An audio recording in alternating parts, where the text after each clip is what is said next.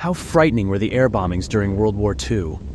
On September 7, 1940, the German Luftwaffe began a strategic bombing campaign against the United Kingdom that lasted 50 consecutive nights. The British press termed it Blitzkrieg, the German word meaning lightning war, since it mainly happened at night. Civilians sheltered together, and blackouts began at sunset to avoid aerial targeting. The reading public had some notion of air attacks prior to the Blitz. Many popular works of fiction during the early 20th century portrayed aerial bombings, such as H.G. Wells' novel, The Shape of Things to Come. When the aging Wells refused to leave his London home during the Blitz, his friend the writer Elizabeth Bowen visited him one evening during the blackout and an air raid alert. Wells came to the door, visibly shaking. "But you shouldn't be afraid of this," Bowen remarked. "After all, you invented it." "It's not the bombs," Wells told her. "It's the dark.